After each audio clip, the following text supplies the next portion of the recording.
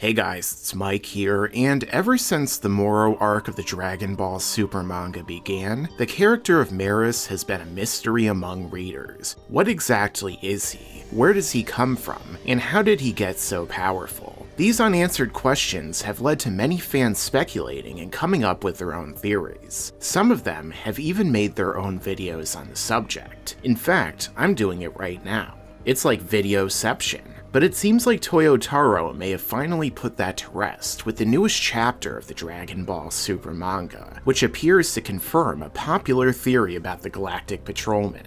During the chapter, we see that Goku and Merus have taken a break from their training together in the Hyperbolic Time Chamber. During this, Goku asks him why he hasn't eaten. Merus responds that he doesn't need to eat food, and can either choose to do so or not at all. Interestingly, Goku responds by saying that Whis told him the same thing.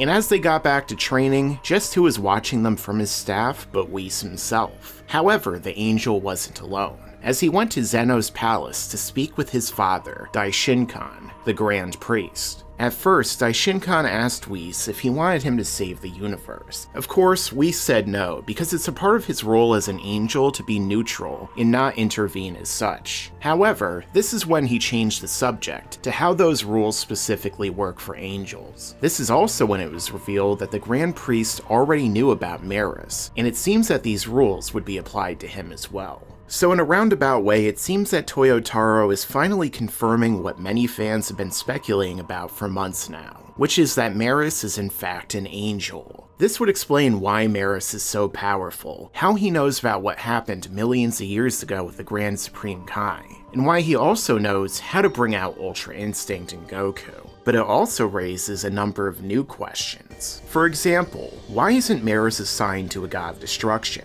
Why is he allowed to intermingle with mortals and be a part of a Galactic Patrol police force in Universe 7?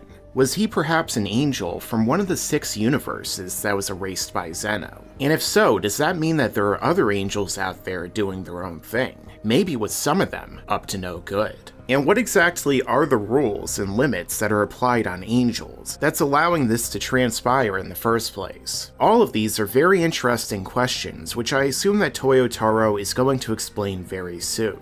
And I look forward to seeing where this story leads and what other kinds of twists and turns there may be along the way. I just hope that it ends in a resolution that all of us will enjoy. We don't exactly need another repeat of what happened with the Future Trunks arc. Make sure to subscribe to this channel and enable notifications so you can see all of my content right away when it comes out. Yeah, and you better subscribe.